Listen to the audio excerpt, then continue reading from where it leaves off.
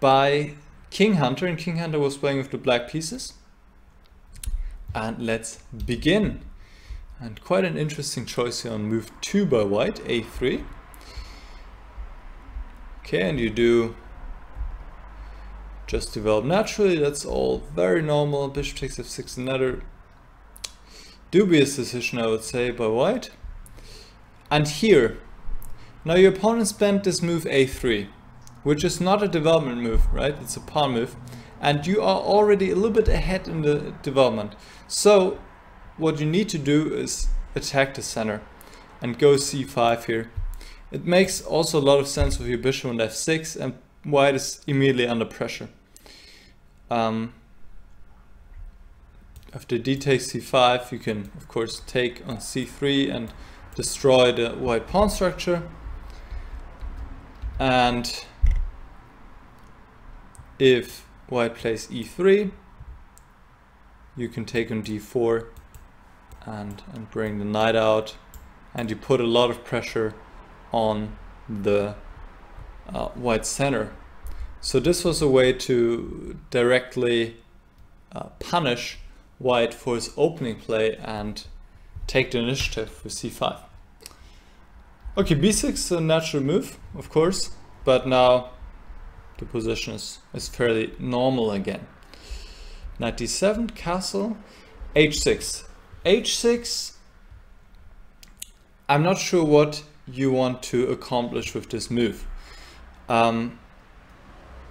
Because you're not creating space for your king, right? I mean, the bishop is still pointing at h7.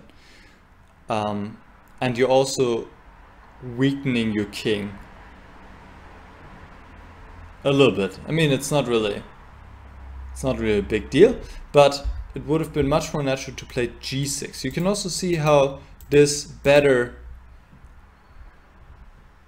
harmonizes with the bishop, right? The bishop is covering the dark squares and the pawns are covering the light squares.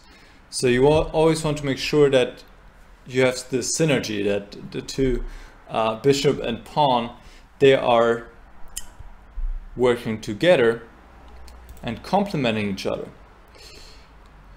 Especially here, because white will have a hard time exchanging this bishop as he is not having a dark squared bishop anymore. So g6, definitely the more natural move here to play.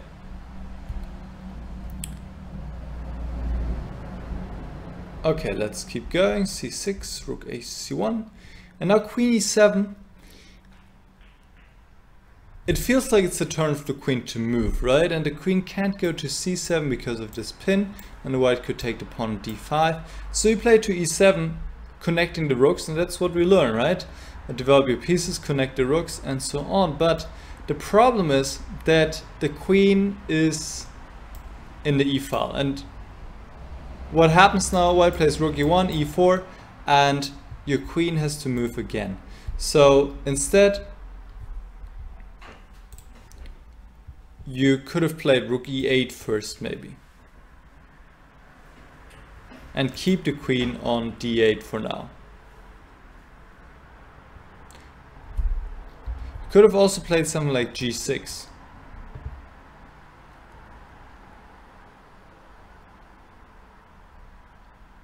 But I think rook e8 makes sense because this is, I mean, white has two plans here.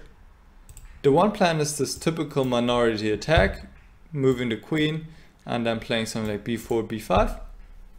The other plan is to open up the center with e4. So you want to be prepared for these plans. Actually, white could still go e4 here, but now it's not that bad because now you can put the queen on c7. And yes, white is a little bit better after, let's say, knight takes f6 and putting a knight on e5, but it's not really too bad here. Whereas after queen e7 is already becoming more uncomfortable. Now e4 is looming and is coming actually here. And you see how you made 3 queen moves out of your last 4 moves. So that's not optimal as your rooks are not in the game yet. Knight takes f6. And now you take with the knight, but I think queen takes f6 would have been stronger, not to allow this knight to get to e5, where it's really well placed, very active, pointing at f7 and c6, and just exerting a lot of pressure on your position.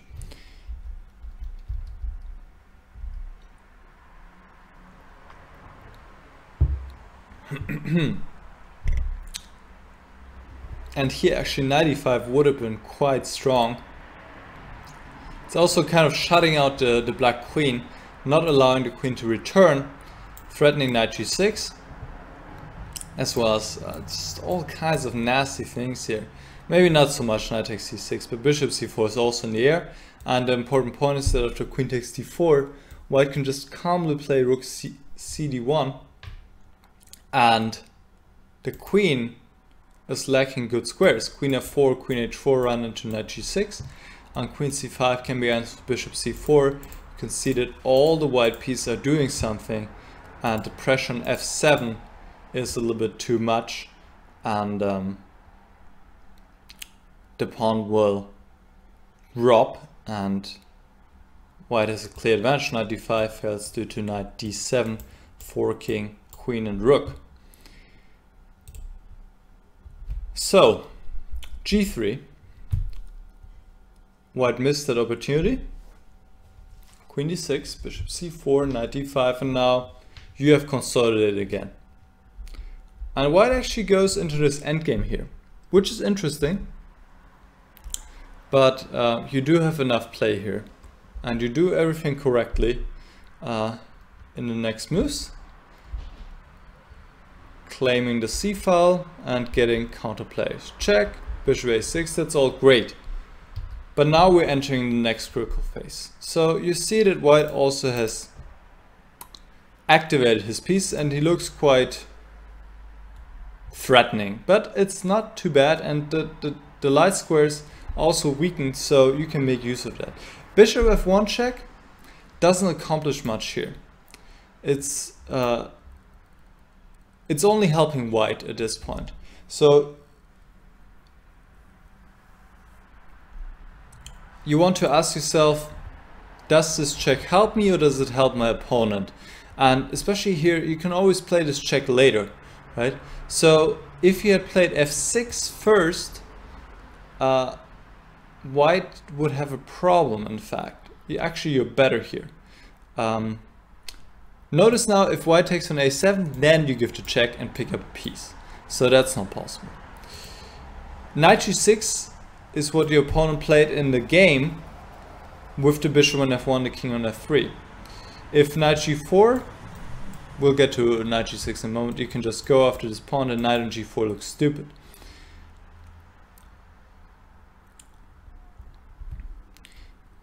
I mean, of course, this is still fairly complicated, but it looks like you have better chance here.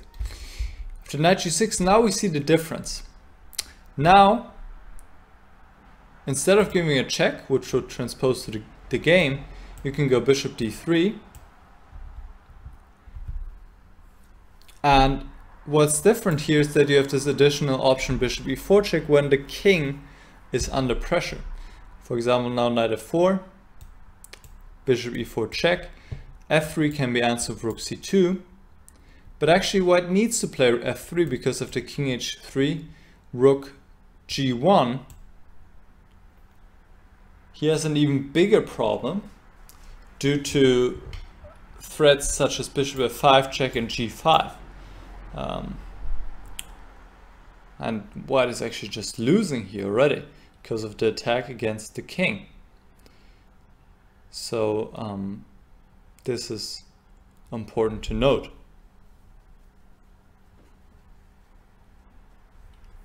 If knight e2 now, you can give a check, king h4, now play rook g2.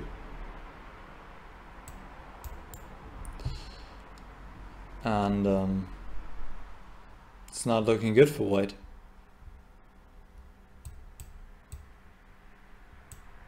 Rook h2, knight f4 is g5, picking up a piece, and knight g1. Now g1 is maybe still hanging on.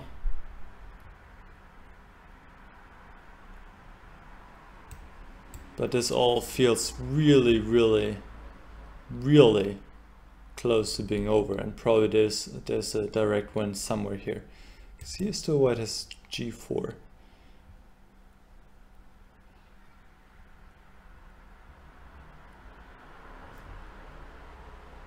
But even something like this looks absolutely terrible for white. I might be just straight up winning now. Okay, but we got too far here. Okay, this is again winning. In either case, the point is that this check that you gave on f1 did only help your opponent, didn't help you, right? And especially if you have this option to give the check later, then why not give it later, maybe? Okay, bishop f1 check, king f3, f6, knight g6. Here we see the difference. If you now play bishop d3, now the king can kind of escape, right? Just goes to e3. Still, you should have done that, because here you can just keep poking at the pawns, and this is equal.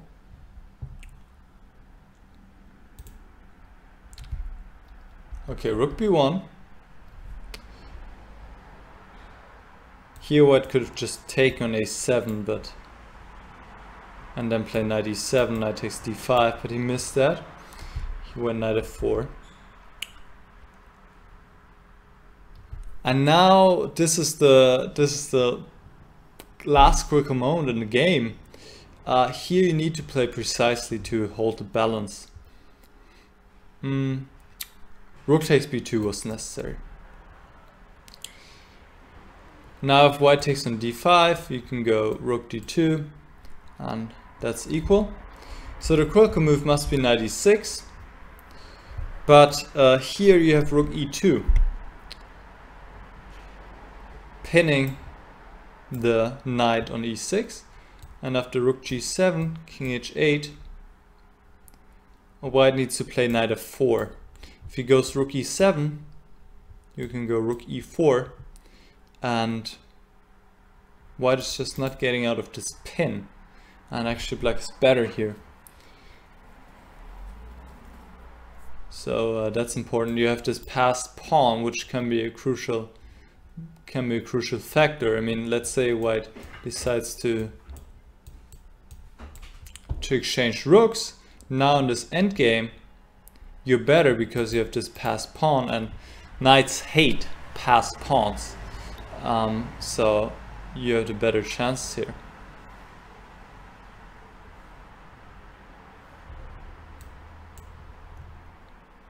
Alright.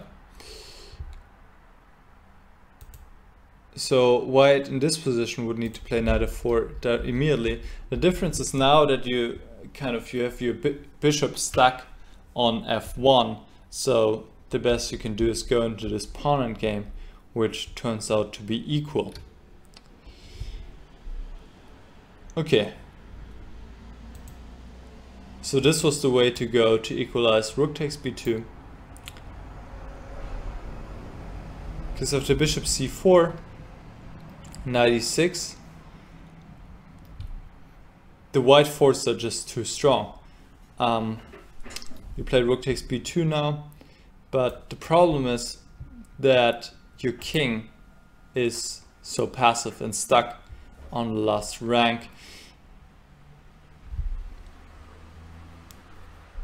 Yeah, if you now play rook e1 with the same idea to pin the knight on the e file, the problem is that white will just do the same thing, but the difference is that this time white has a pawn on b2, and it's just a clear pawn up and winning. You don't have this passed pawn anymore.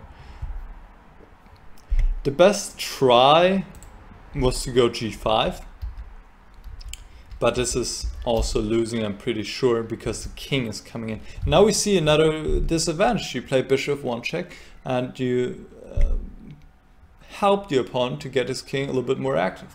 you didn't have any benefit from this bishop f1 check. And here it is quite cute actually. Bishop f5. And now g4, bishop takes e6, and king g6. Very nice move. If rook takes e6, king f7, black is holding on because king is getting off the 8th rank, but king g6 is stopping that threatening mate. So king f8 is forced. Now rook takes e6, and I don't think this rook endgame can be saved, but it was the best chance. Because in the game it's easy play for white. Just takes on g7, takes on a7. The pawns are still equal, but the main difference is the king activity. You see the king coming in here, and there's nothing what is stopping this king. You see all the white pieces are active, and your pieces are kind of far away from the action. You don't have much counterplay. The b pawn is too far back, so this is game over.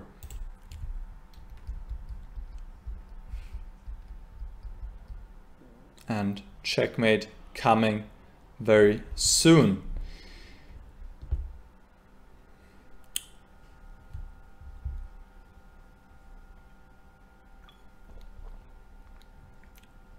All right, let me check the chat.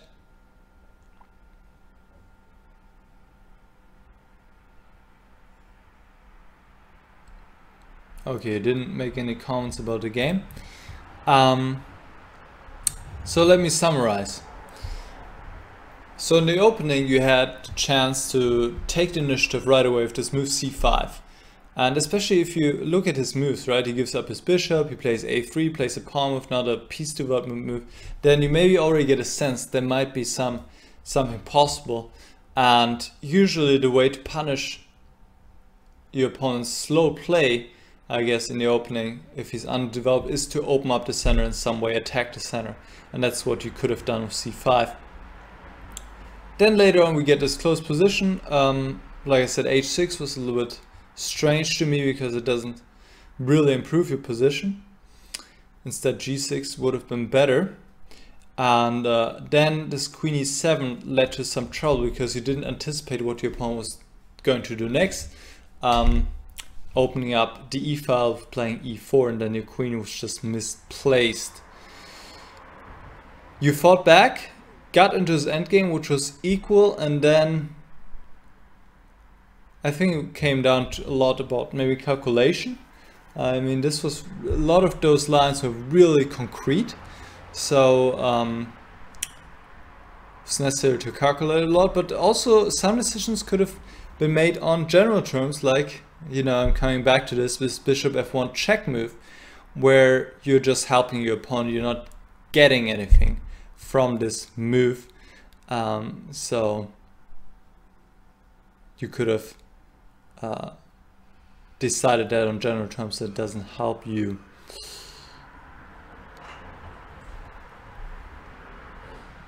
Yeah, I think the endgame was all about calculation, really. I mean, the several critical moments we saw there was about really figuring out, does this work for me? Is white getting a strong enough attack or not? Do I have enough counterplay? And yeah, I mean, you maybe also didn't sense the danger of the white king coming in, possibly. It seems you did not really appreciate the activity of the white king, or that could be really dangerous. Okay, so what I'd recommend you to do would be also to do more calculation exercises, and also maybe some endgame book could be helpful as well. I feel like let me think, what is a good endgame book to start? Well, people always mention the Endgame Manual by Doretsky. That's not bad. I recently read 100 Endgames You Must Know. I think that's a really good starting point because it deals with all those theoretical endgames. And then there's also lot of great stuff from Carsten Müller, who's considered one of the greatest endgame experts in the world. He has published a 14 DVD series on endgames, and he has also published a lot of good books on endgames. So you might want to look into this. I know actually you gotten one on endgames you must know recently, so you can let me know.